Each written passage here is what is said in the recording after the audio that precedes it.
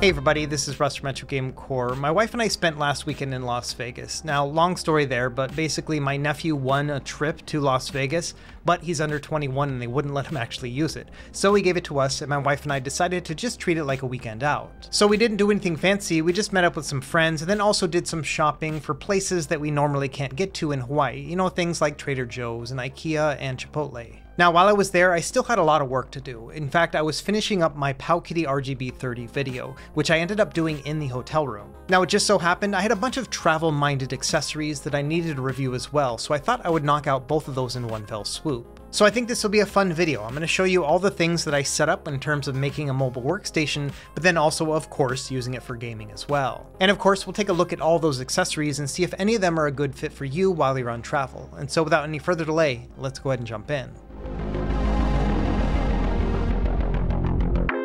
Now, the entire idea of this video came about because of this brick right here, which I've had for a couple weeks now. This is a new charging bank from a company called UGREEN, which I've featured before. Now, even though this is massive, this is not actually a battery. This is just one big charging station. So it's the kind of thing you would leave sitting on your desk and then charge various things with it. Let's take a look at the box, bearing in mind that this thing has traveled over 5,000 miles in the past week. But as you can see here, it has a total of 300 watts and 5 different charging ports. 4 of them are USB-C and the bottom one is USB-A.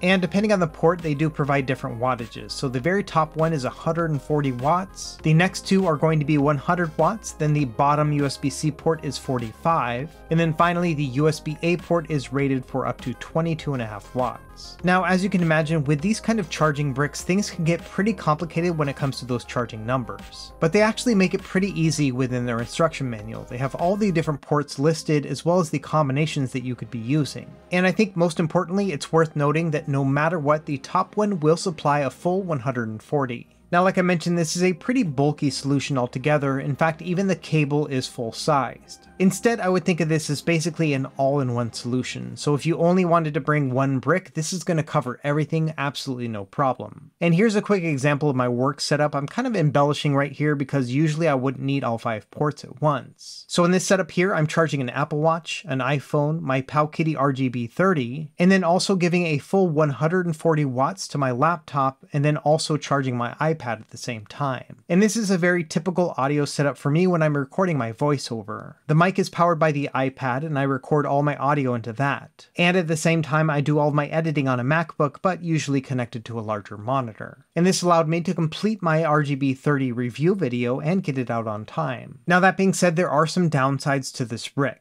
The first thing I noticed is after a couple weeks of use, it got quite a few scratches on the front. And this really was just kind of normal wear and tear. You know when you try to plug a USB port in and maybe you miss that first time, those are these scratches right here. And so I can only imagine after several months of use, this will probably get pretty scratched up everywhere. The other thing about it is I'm not really sure it's very travel friendly because it's so big and bulky. And this thing is heavy. It's 837 grams, which is a little bit less than 2 pounds altogether. And finally, the other downside to this is the price. This thing is retailing for $269 right now. Now, to be fair, there's been a coupon available for most of the time, including right now. And so the average price is really about $200.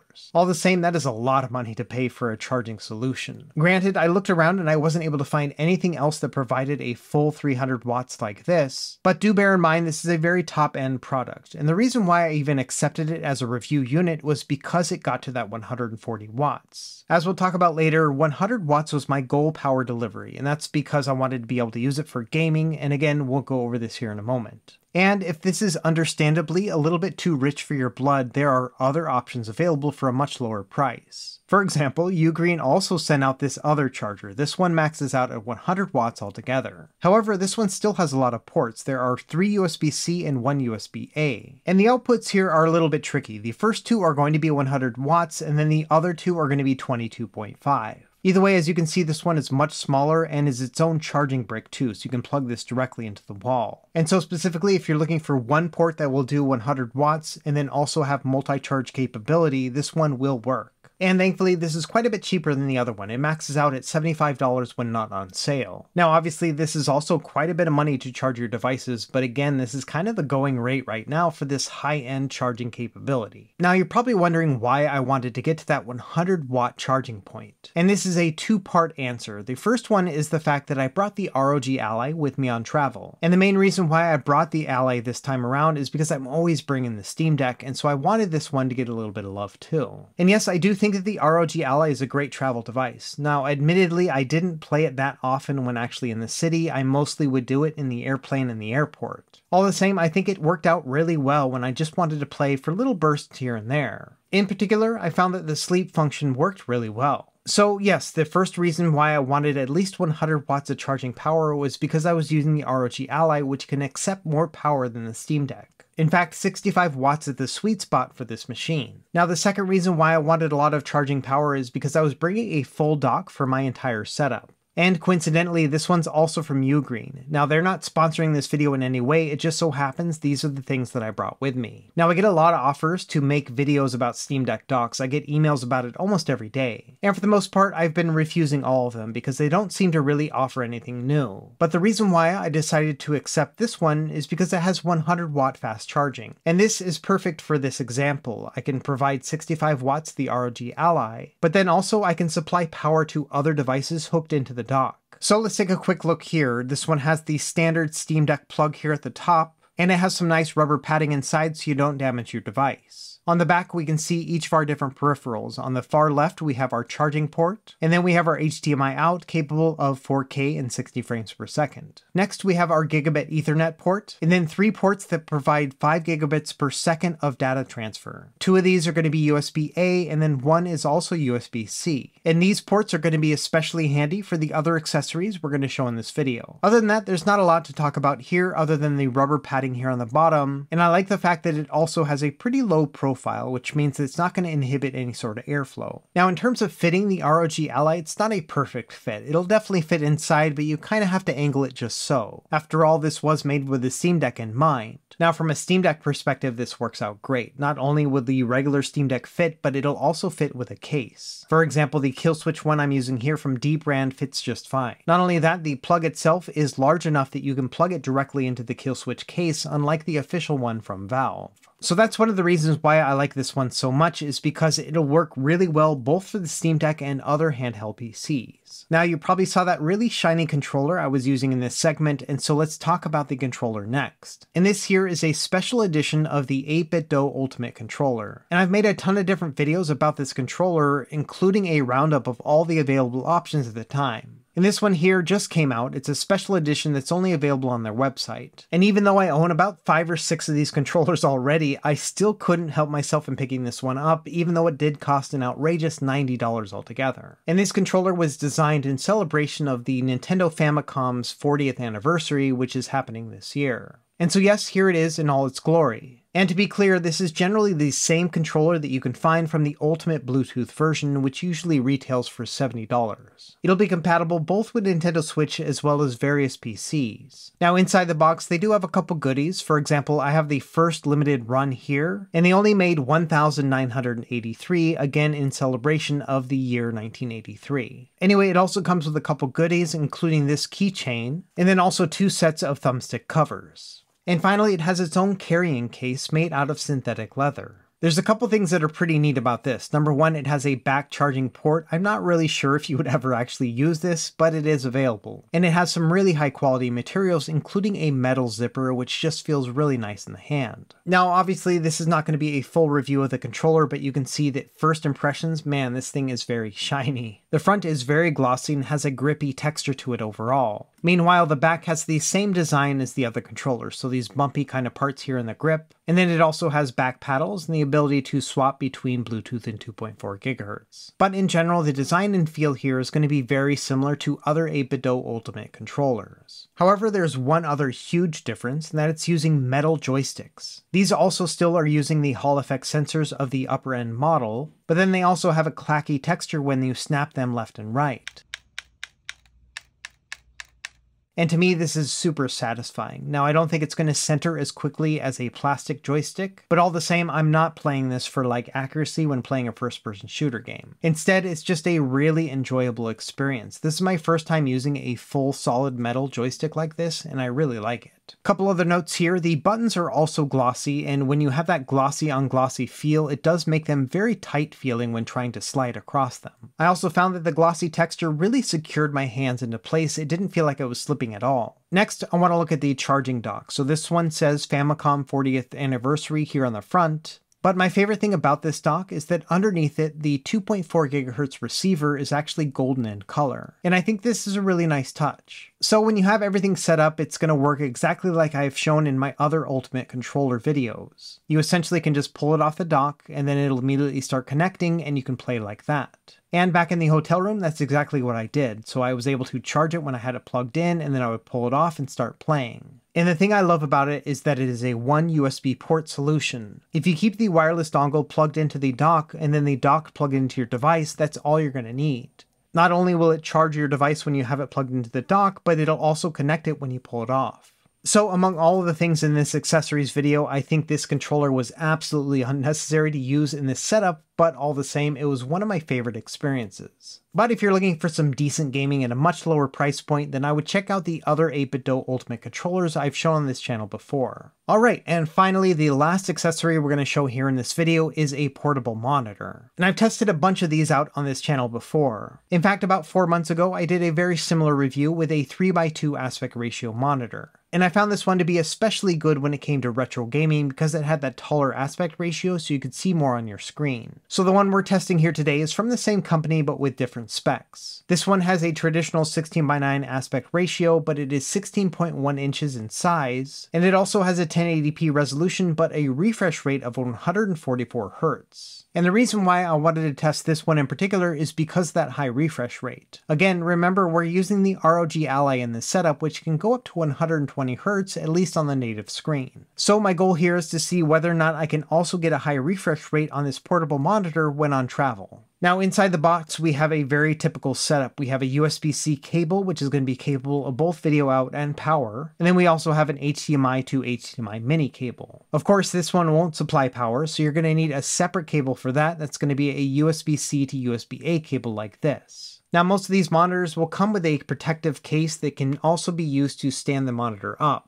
But one of the things I like about this company is they also provide its own stand within the box. Now this one is not fancy at all, it's just a cheap plastic stand. But what I like about it is that it can go to various heights and then also various angles. And given the fact that it's so small and lightweight, I kind of don't mind having to lug this one around. And so I think this is a nice addition in case you don't want to use the one that comes with the protective shell. Now obviously this is not a super sturdy solution, but all the same when on travel and in a pinch, I think it'll work out fine. Anyway, here's the full setup. You can see the controller on the far right and then our charging stand here between that and the ROG Ally. And of note, I'm only using one of the USB-C ports with this setup, and this is plugged directly into that Steam Deck dock which has the ROG Ally inside. Let's take a closer look at those ports. On the far right you can see the charging port coming from that charging station. Next we have the HDMI out going into the monitor, and then to the left of that we have another USB-C port. This one's plugged into the 8BitDo charging dock. And then finally, on the far left, we have our USB-A port. And this one's also plugged into the portable monitor to supply its power.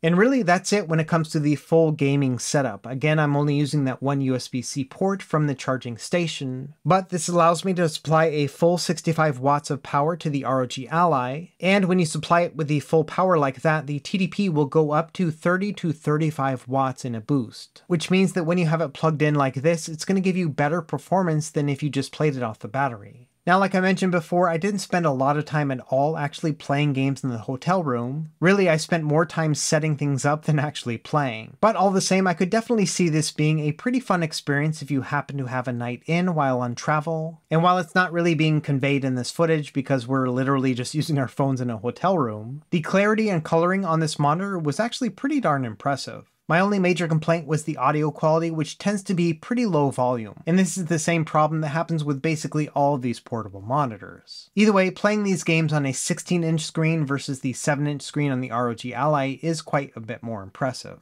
Now, one of the limitations of using the Steam Deck dock is that it'll only go up to 60 frames per second. And so even though the ROG Ally is capable of doing 120 frames directly on the screen, when using a Steam Deck dock like this one, it's not going to carry through, so you're only going to get a 60 frames per second max. Now, the reason why I wanted to use this monitor in particular with the ROG Ally is because I was hoping it would take advantage of that higher refresh rate. So in my testing, I also plugged it directly USB-C from the ROG Ally into the monitor. While I found that this would supply power to the monitor while also providing video out, it would not go over 60 frames per second. And I found this to be pretty odd because looking at other reviews, people were able to get it working, but usually when plugging in a PC. But as you can see here, even though I have the game running at 120 Hz directly on the device itself, when plugged in, it does not go up to 60 frames per second with the monitor.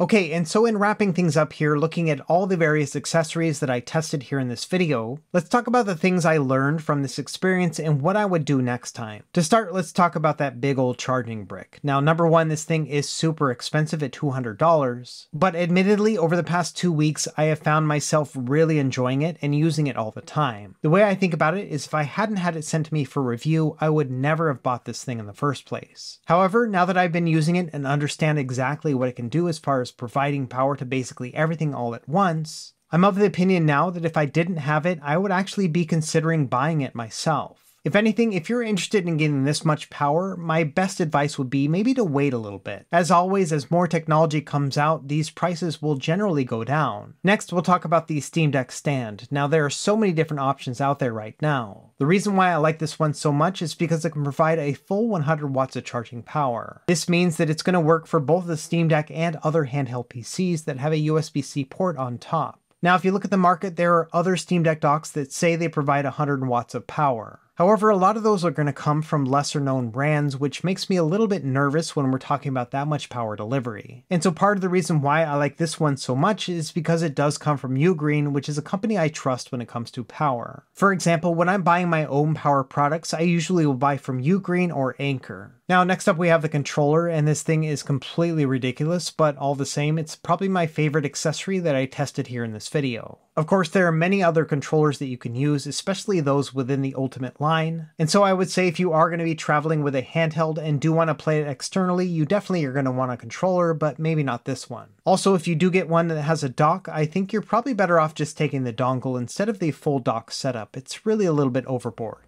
And finally, we have the monitor. Now, one of the main reasons why I wanted to use it was because of that high refresh rate, but with the setup that I used in this video here, it wasn't a very good fit. Now, after doing all this testing, I still wanted to verify that it would get to a higher refresh rate, and I was able to confirm that with certain mini PCs that have HDMI 2.1, as well as the Xbox Series S, and then also the ROG Ally when using the XG mobile attachment, all of those were able to get higher refresh rates. So this monitor is definitely capable of reaching those higher speeds, but in this particular travel-based use case, it is not a very good fit. Instead, you might be better off getting a cheaper portable monitor that only goes up to 60 Hz.